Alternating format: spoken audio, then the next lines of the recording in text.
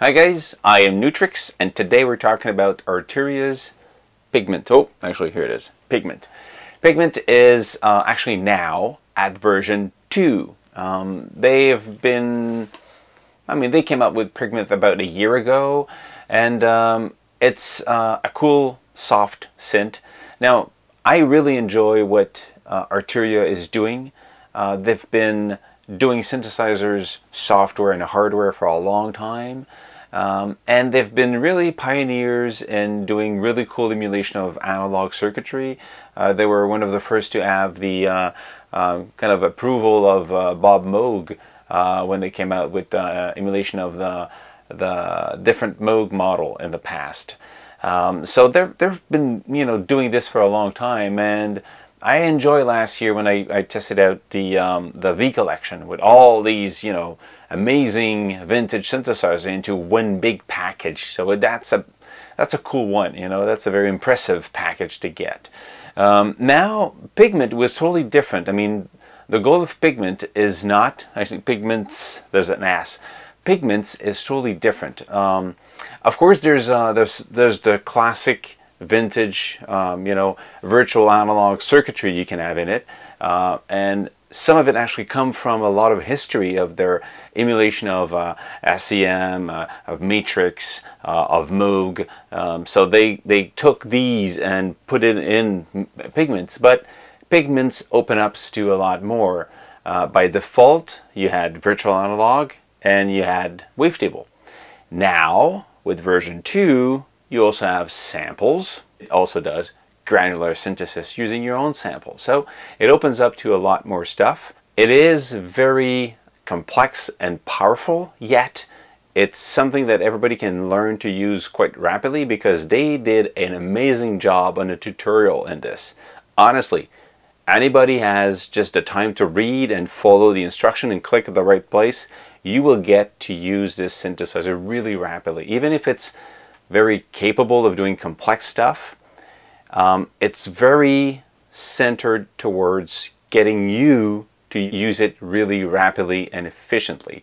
And I'll show you, it's really cool. Okay, the cool part is the tutorial here. You have the first look, there's modulation, filter, sampler engine, granular synthesis engine, sequencer, sound design in general. So if you, let's say you want to learn about the sampler, okay, you go next and it goes wavetable. Click on wavetable. Sample. You're in the sample, and then you follow the instruction. It just tells you what to do, and it's very simple. You just go through it, and honestly, that's a great job because you're in the software all the time and you see what you're doing, and it's very well. And you can always go back if you forget how to use it. So that's honestly, Arturia. That's for me. That's one of the best way for people to learn. We're at the top here. You have this section. After the second one is the bank, browsing through all the sounds you have. You can use filters here by type or style of banks. Like I just want to see the Pigments 2, or clear all, then you see all the sounds. What you also have, you can get out of this thing, you get all types. You can just filter like this. This is a different way to go through all the sounds really rapidly. Or you just click on here and you see the list of sound and just select the one you want. Click on it, you have it, or you just click the next one. You get synth, you got effects, and you got sequence. So there's basically 3 sections on to use. Now, if you look at this really rapidly, you see that when I switch between synth, effects, and sequence, you basically you're just changing the top half. The bottom, the mid, and the bottom is not moving because these are just different sections of the synthesizer. So synth, effects, and sequence, these are kind of main section to move through. But the bottom is keyboards, envelope, LFO, function, random, and combinates. These are basically all the sources of modulation, all the source of changing in real time your sound comes from what it's in the bottom. And they're basically listed here in the middle section. If you click velocity, that's for the keyboard. If you want to know what these are for, because I activated this section here, which is I want to see the tips, show tips. Okay, and it shows you when you move on AT, it shows you at the bottom modulate control with the MIDI aftertouch. So AT is the aftertouch value coming from the keyboard. Okay, and you have MW. MW is for a modulation wheel. the keyboard, the notes you're going to play. Okay, I'm going to take into the sound.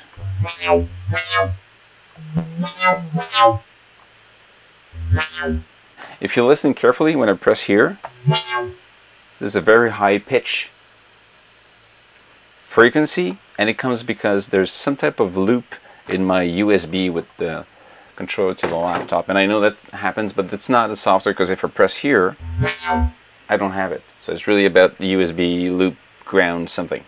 Let's forget about it for now. I just want to concentrate on this. And I'm sorry about the shh. It's actually the laptop that is really noisy because it's heating up. Okay, so what you have here, all the middle section is about sources of modulation. So you've got the keyboard that is in kind of pinkish. You have it here. Envelopes, orange. You have 3 of them. The VCA for the amplitude, the first one. Envelope 2, which is not assigned to anything. Envelope 3, you get the LFOs, 1 and 2, 3. LFOs are just really powerful, what you expect, the symmetry. I mean, they're really flexible in this way. You can change the waveform, and then you can play with the symmetry of the waveform, and change with the sync, and you can even play with the phase. So this is really, really cool, the way it's really flexible. You have 3 of them. Then you get function. Function is basically you just draw what you want. You know, you just well, this is what I want. Modify this, and then you can create these little slope of whatever you want, and this can be assigned to volume, to pitch, to phase, to whatever. I mean, every knob here can be assigned and controlled from this, and that's the real power of Pigments, because this section in the middle, it's where everything is happening. The link between what you have at the bottom, kind of the detail of the control, and where you want to set it at the top. You have random. Actually, you have 3 random controllers. So you have these choices of the way it's going to be triggered, and you have the type of random: simple and hold, Turing, and binary. This, I mean, the wealth of options here is just really cool. And you can even, again, play with it, change the fall, so then it's not just simple and hold. With the hold is simple and hold with gliding. So again, this is not something you can do everywhere. It's because now they give you all that control. So these are the 3 random modulation source, and the last one is combinate. Actually, there's macros on top of that, but macros are just controllers of stuff that already exists somewhere. Combinate, these are basically, you can combine 2 sources of modulation before sending it to a destination. So you could combine, let's say, an envelope and an LFO and send it to the filter, the cutoff point. So you can combine. You can say, well, I'm going to use envelope 2, and I'm going to use the LFO 1, and these 2 are going to, they're going to sum up, or they're going to not sum, they're going to crossfade, or they're going to whatever you want. You just assign it to the way you want, and then you assign this to your destination. When you click on something, you know you're in that window, you see the information, you see, right now I'm clicking on the top of Combi, and it's showing me all the destination of that modulation, source. If I click on it, it actually gives me the window at the bottom that I can play with, and it gives me quick access to the 3 functions. If I click on envelope, I've got the 3 envelopes, so it tries to give me always the 3 options into one window. If you click on the name itself, you're just seeing the destination, and if you want to modify them, you can delete them. You can click here and modify the amount. Okay, you can assign it to the macros, which you have on top here, and let's get rid of that, and you can even delete them if you don't like it. So really, really quick and very graphic, very visual for the modulation part. For the rest of it, let's go together. I mean, you've got the engines of the synthesis. We'll go back and look in detail what it is. You've got the filters. You got 2 filters, and you've got 2 engines. Okay. What you have after that is effects, 3 buses of effects, and each buses can have 3 effects. So you have 9 effects here. That's what it means. And there's this sequencer / arpeggiator. You can have an arpeggiator or a sequencer in the last section. So let's go back to Synth and see what it does. The synthesizer window, you've got the tuning, basic stuff. You've got unison, control, or classic unison, or chord, or super saw. You got how many voices you want to hear. So this is the stuff you expect of your synthesizer. The second section, you've got, when you look at analog, you actually have control over 3 oscillators. So by loading analog in the engine number 1, I have a classic structure of a mini Moog in a way. You have 3 oscillators, you've got sync, if you want to use sync for them, you've got FM synthesis, you have the classic oscillator, you know, sine, triangular, sawtooth, and square, and the width for the... Yeah, I'm having this weird sound. I'm going to try to go and initialize. Can I have just, is there an initialize sound? Template. Triple VCO. That's it. You have this little thing here. Okay. If I click here, I can go. I have the volume for the 2 of them, 3 of them.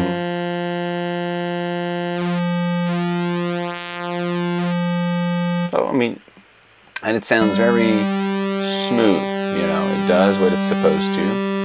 Turn on the second one.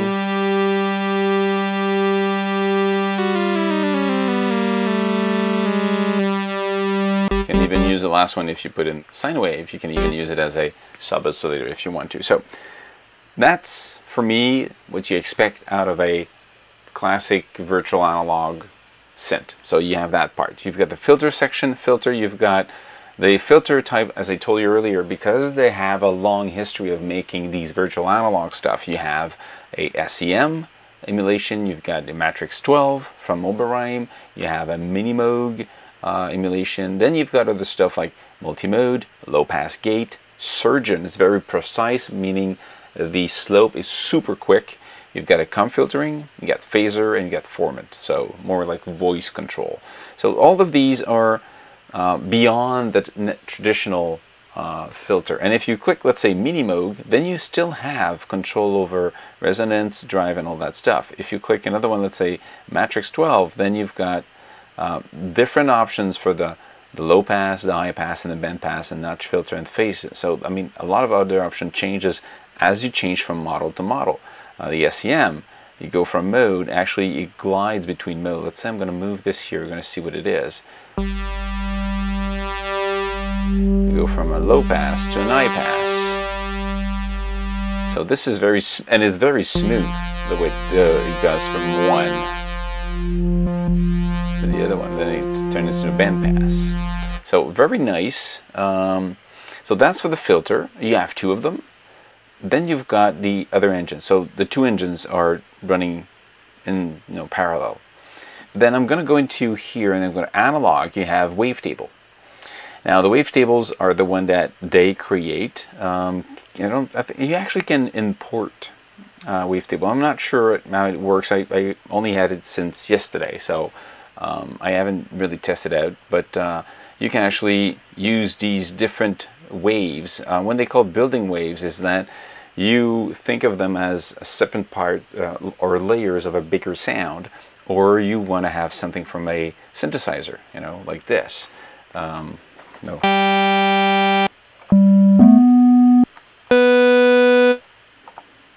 We're just listening to the wavetables, basically.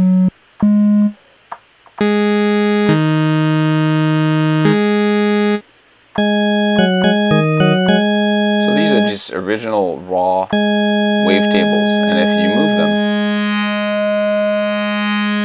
that's where the wavetable become fun and interesting, is when you have control over that morphing. Okay.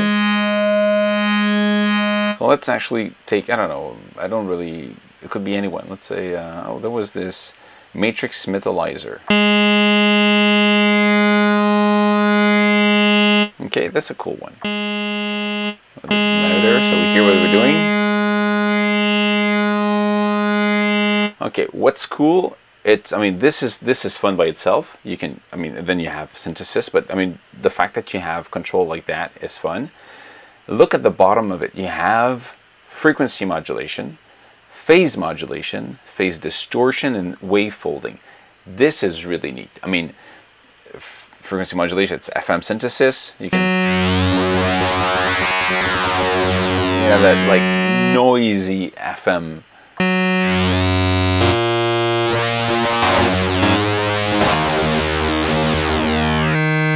phase modulation. You go, it sounds the same. No, it's not the same. It's a different way of modulation, but that's so that's second one. You got phase distortion.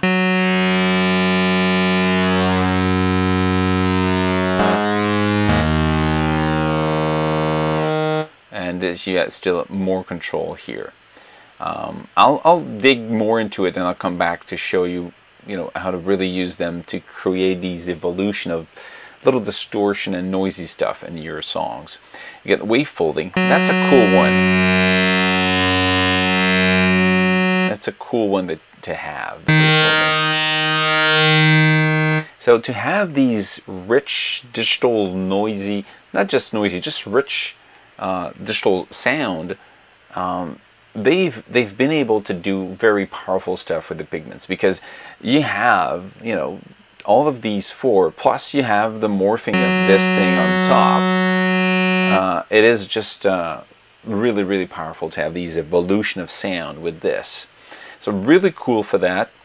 And that's in the version 2. Now there's still new stuff. You have from wavetable, you go into sample, and sample, you can now load a sample. I mean, they have their own stuff. You can, I don't know, let's load granular friendly, what it is. Okay. Okay, you have this. So you have the sample. Right now you only have one sample. Now you've got at the top of the sample section, you have main, edit, and map. Main, you've got main control, which basically you see the sample. You actually have 6 windows to load samples in it. So you can have 6 samples at the same time, and each of them can be used when you go in edit. You can control the edit values for each of them, so they can loop if you want. Let's say I want to have this one. I could say I want to loop, but I want to loop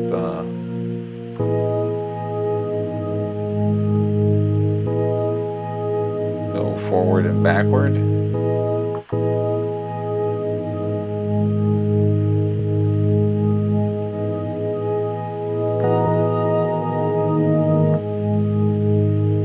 You hear the high frequency? If I go like this, you hear it. If I touch my keyboard, my laptop, it goes away. It's really a ground somewhere.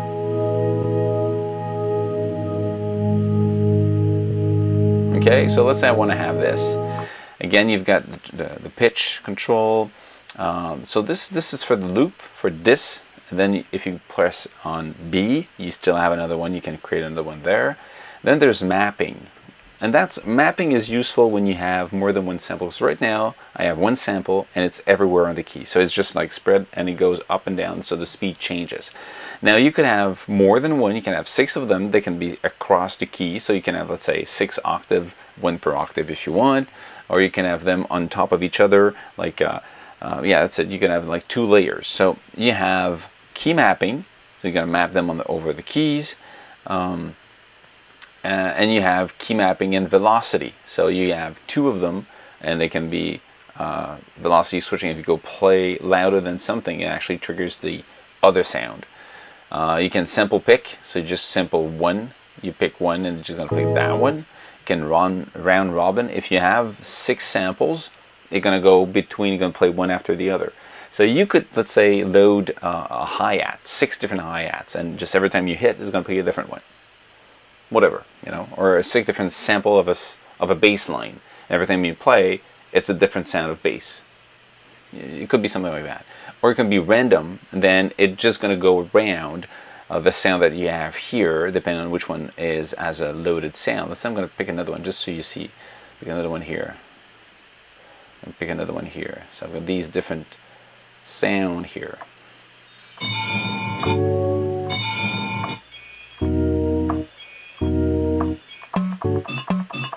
Every time I play, this is a different one. If I go into key mapping, now they're on the keys.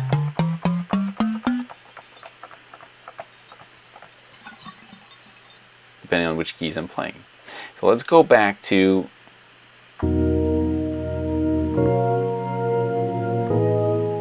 okay, I'm into that one. I'm going to the first one. Let's go back to main. When the cool thing here is granular. If you turn on granular, now you're going to control, you're going to switch from being just a sample playback to a granular. So it takes the sample, break it down into grains, and each grain has a density, a length, a shape, and how many grains you're going to have. So this here is the density, how many grains you're sending. A couple of them, or many of them. The shape. Now there's a cut that is very clear. And there's a cut there, so you hear it. Oh, you want it to be smooth. And the size of each grain, you want them to be small. You want them to be long. If you have less grain and they are small,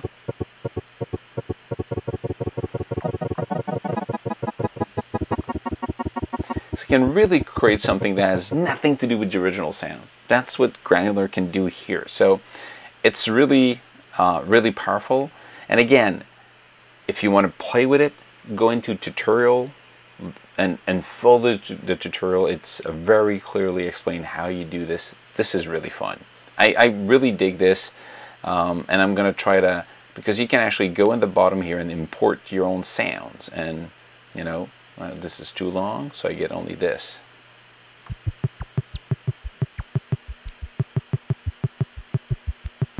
My original sound is, it's an old stuff I did back in the days. Turn it granular. Here you go.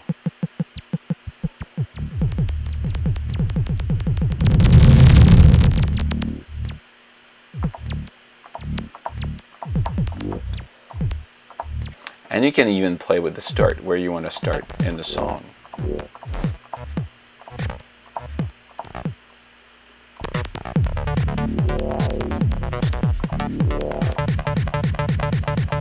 Let's go back to just loading an analog sound so we have some, or wavetable. Okay, so we have something that works here. And let's right away, I'm just going to sign, because I find it's, I want something to move. I'm going to bring that down. I'm going to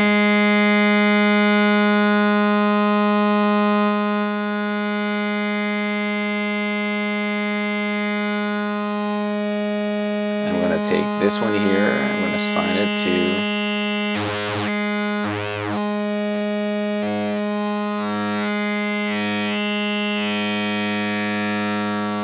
that's it.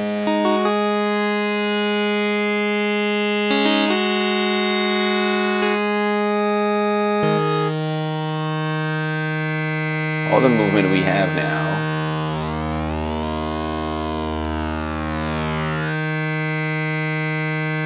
is just these two modulation happening. I'm not even using the filter.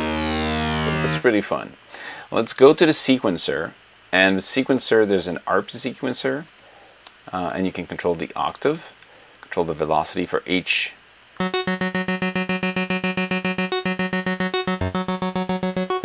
And the gate, the length of each, trigger probability, and there's this kind of randomizer for each of these values.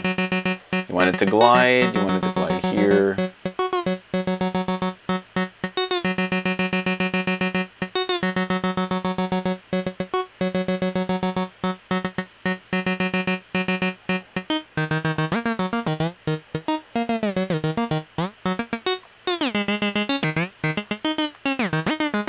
Kind of a weird song, but hey, here you go.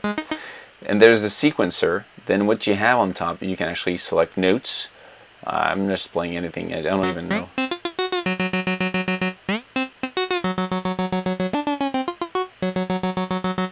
Let's actually pick one that was already prepared.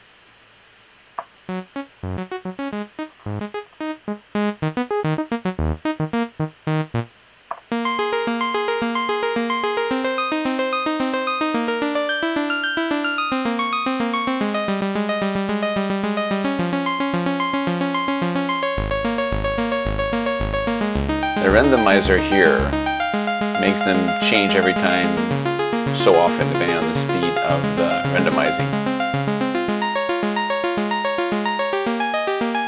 So that's pretty nice, because it gives you another going to sequence as I go through it.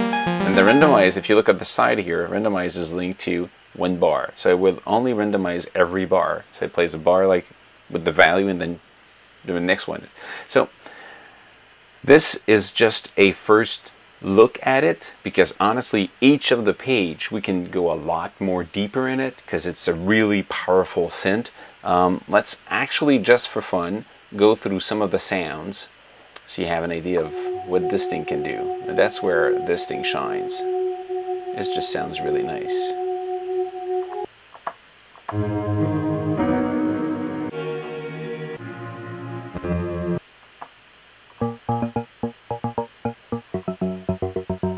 These are templates to start working with.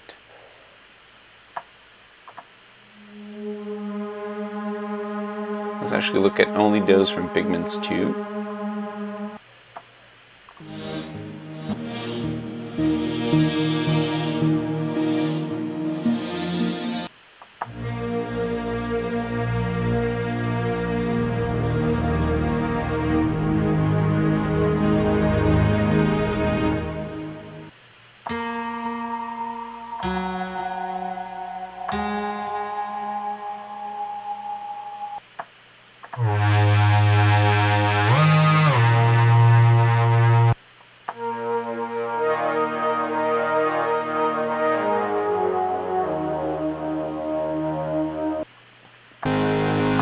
What's nice is right away, if you look on the side, you see engine 1, 2 filter. You see right away the type of technology they use for that sound. Like,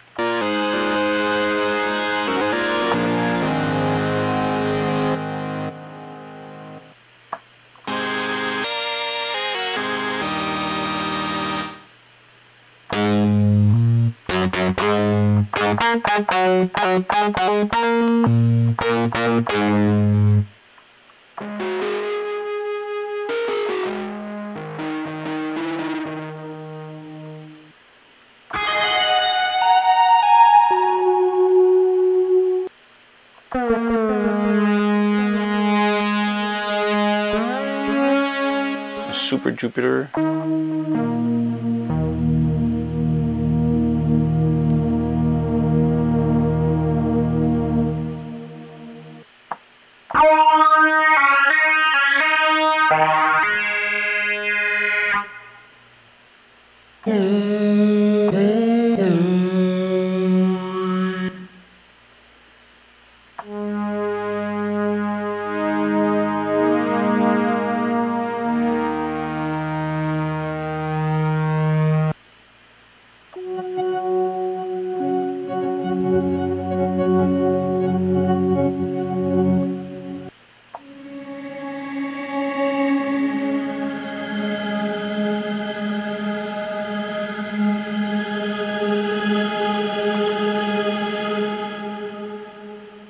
Let's try some bass.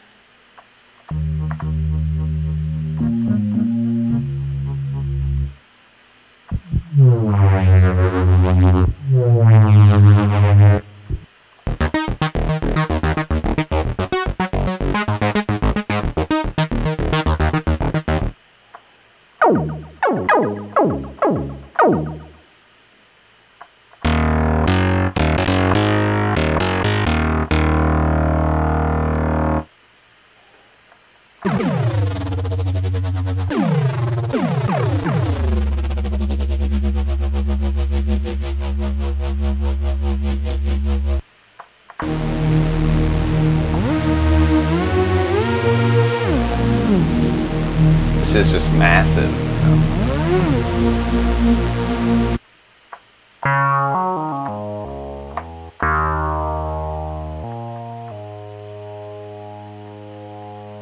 So that's it. I mean, I can play all of them, but there's a long list of sound that goes with it. I think they did something really cool with Pigments too, because the option of having sample, you can play with granular. I mean, the whole package is a neat, powerful package, and I really, really dig this section here. The fact that you have in the middle section all of your control really rapidly and even visually, you see exactly where they are. You see where they're sending. You see which one is actually being used. And if this one is assigned to something, when I move it after and I move here, it will just light this one up. I know this one is assigned to that. So it's really, really visual, really cool to use. And honestly, even for somebody who never got into deep editing of a synth, this one is very graphic, and you easily see what you're doing and what everything is connected. If you're not sure what this one is connected to, you click on it, tells you what it is, you know, where it's connected to. So that's the cool part. So that's it. I would say, Arturia, keep it up. I like what you do. I'm going to try to figure out why I have this little high frequency glitch with my keyboard here. A lot of new videos are coming soon because, well, I'm going to have more time on my hands. It's going to be Christmas. I'm going to have some time for that. And I received a lot of you know, software to test. So that's it. If you like what I'm doing, thumb up. And remember, if you like Nu-Trix t-shirts and clothing, there's a link somewhere down to actually go and look at the store on Teespring. Cheers. See you next time.